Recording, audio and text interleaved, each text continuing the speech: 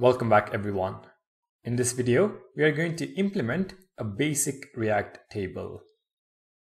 A basic table can be implemented in 6 simple steps. Step 1. Get the data you want to display in the table. This is a step that we have already completed by creating the mock data in the previous video. Step 2. Define the columns for your table. Step 3. Use the data and columns defined to create a table instance using the React table library. Step 4.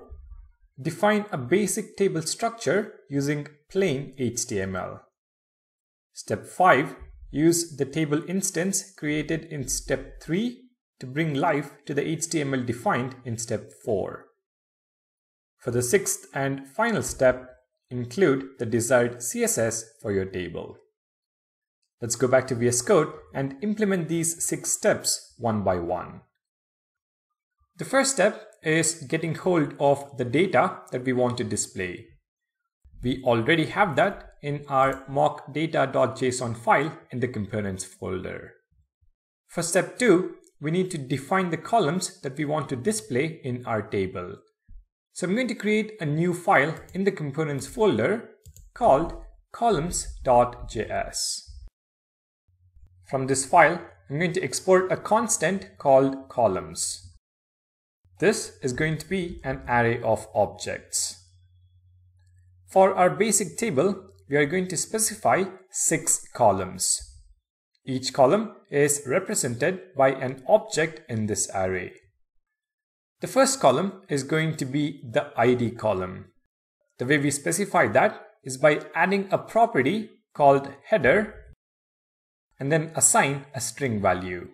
So header, colon, and the string ID. The second column is to display the first name. So header, first name.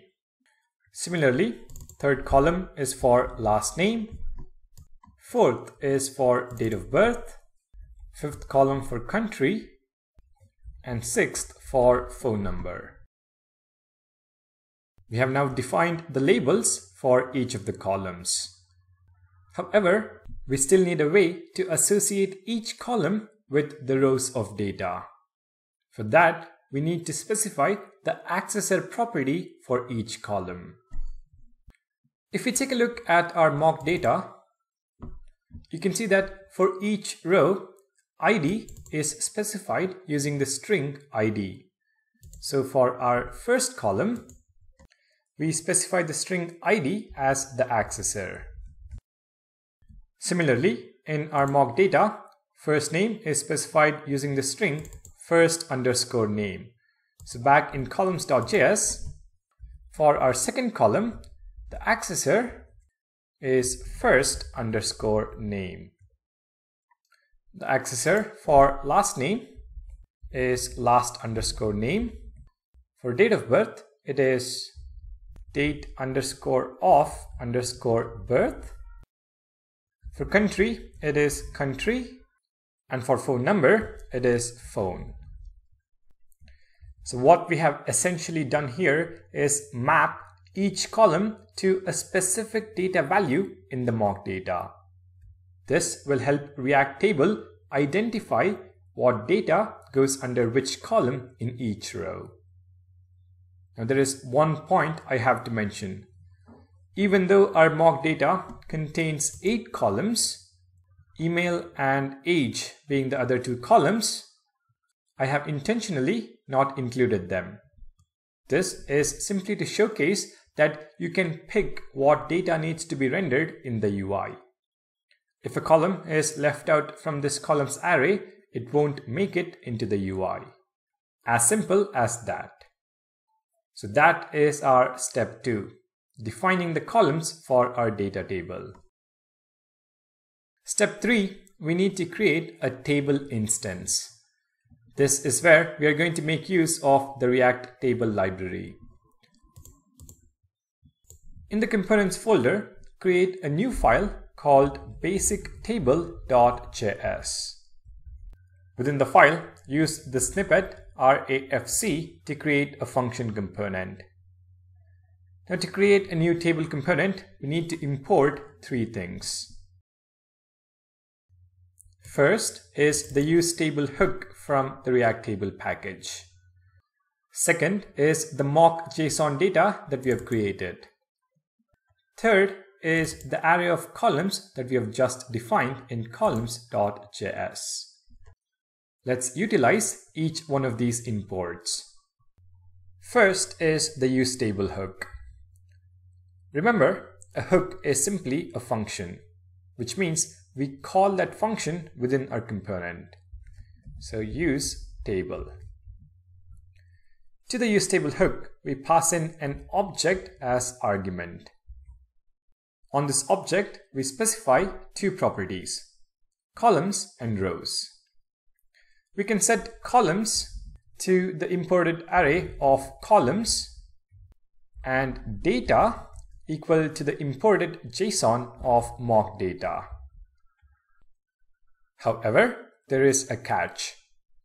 The useTable hook recommends that you memoize the rows and columns using useMemoHook. So at the top, import useMemo from React, and then before the useTable call, const columns is equal to useMemo, an arrow function which returns the imported columns.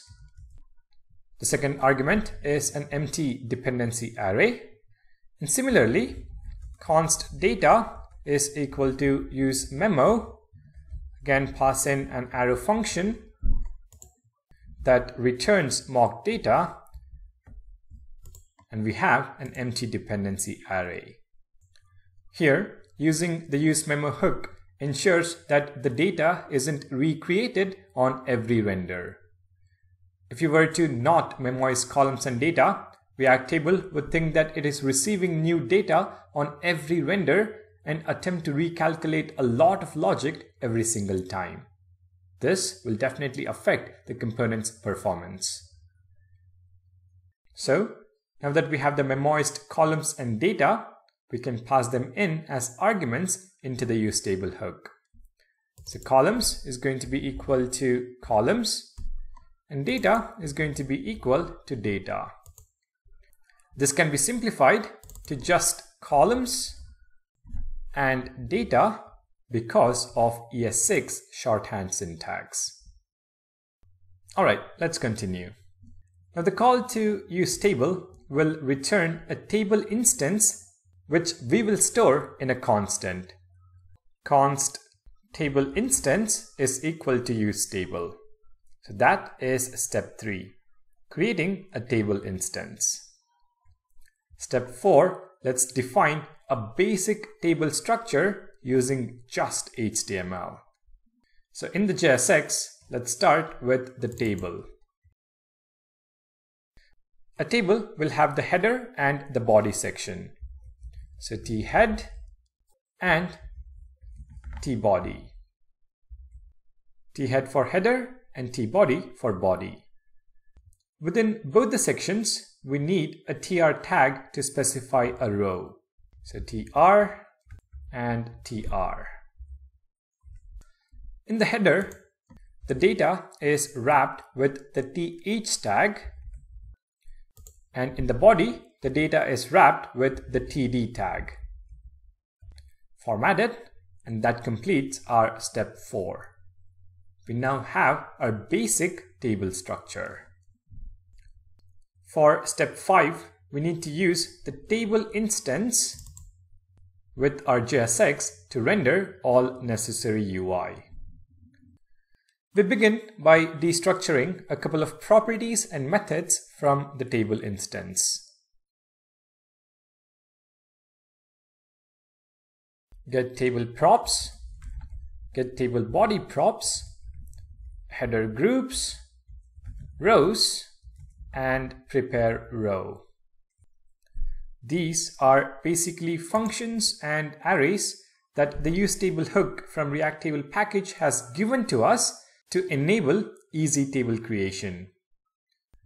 We need to use all of these with our HTML for React table to work as intended.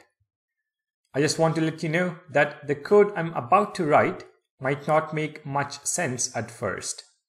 So it's okay if you lose track of what is happening. I'm going to come back to this once we have the UI working. First, we have getTableProps. This is a function which needs to be destructured on the table tag. So curly braces, spread syntax, getTableProps, and this is a function. Similarly, we have getTableBodyProps, which we need to destructure on the tBody tag. Next, we have header groups. This contains the column heading information which belongs inside the thead tag of the table. Header groups is an array which requires us to use the map method to render the JSX for each header group, similar to how you would render a list of elements in any other components. So within the thead tag, curly braces, and then header groups dot map, which gives us access to the individual header group. And for each header group, we render the tr tag, and on the tr tag, we destructure header group dot get header group props. Then within each tr tag, we are again going to have a pair of curly braces. We then access header group dot headers, and we use the map method on this list of headers. This gives us access to each column. For each column, we return the th tag, destructuring column dot get header props, and what we actually render to the UI is column dot render, passing in the string header. So this is the header section. Next, we deal with the rows array that we have destructured. Rows go inside the tBody tag, and the code is similar to rendering a list of elements. Curly braces, and then rows.map, we get access to each row, and within the function body, the first thing you have to do is call the prepareRow function that we have destructured from the table instance. You pass in row as the argument. Then we need to return the tr tag.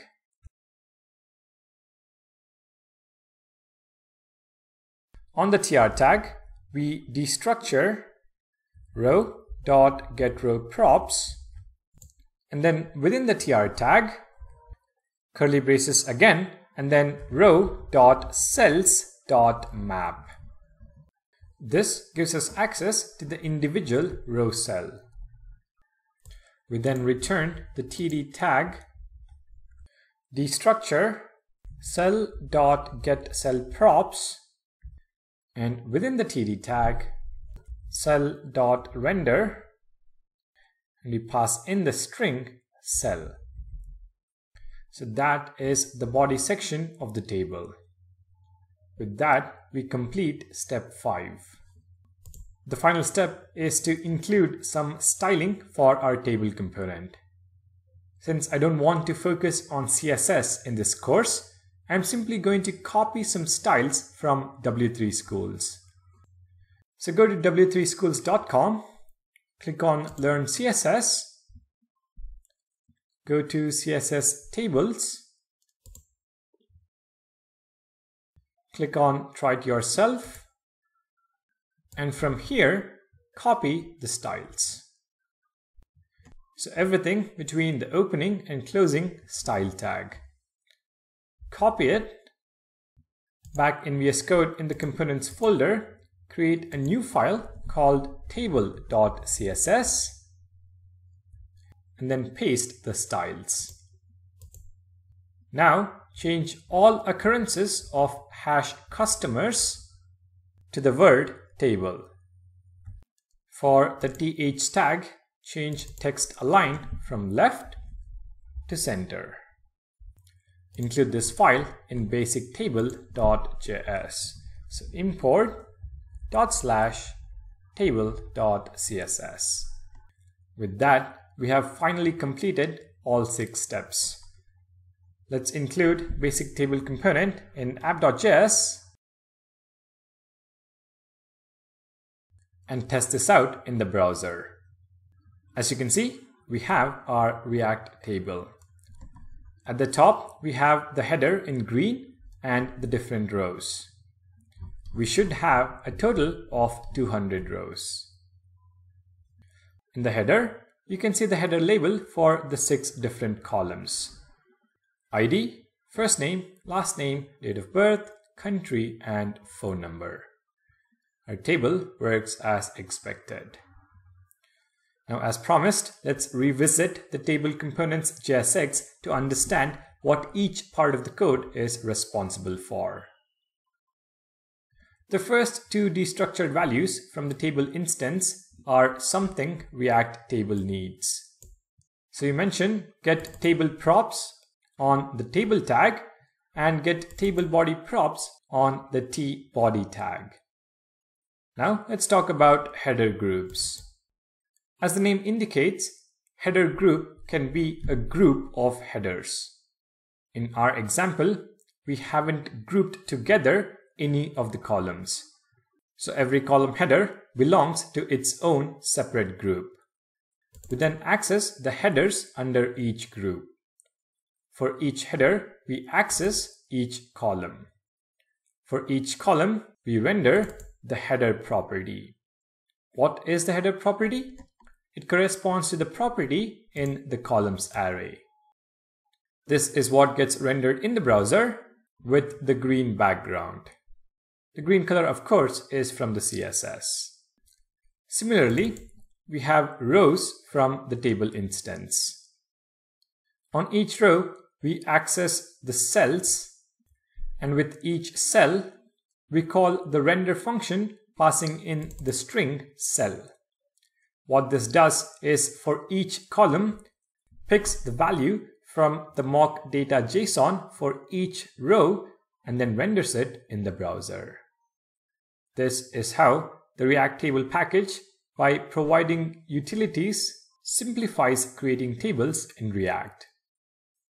I understand this was a pretty long video, but trust me, once you understand how to implement a basic table, rest of the features will be easier to understand.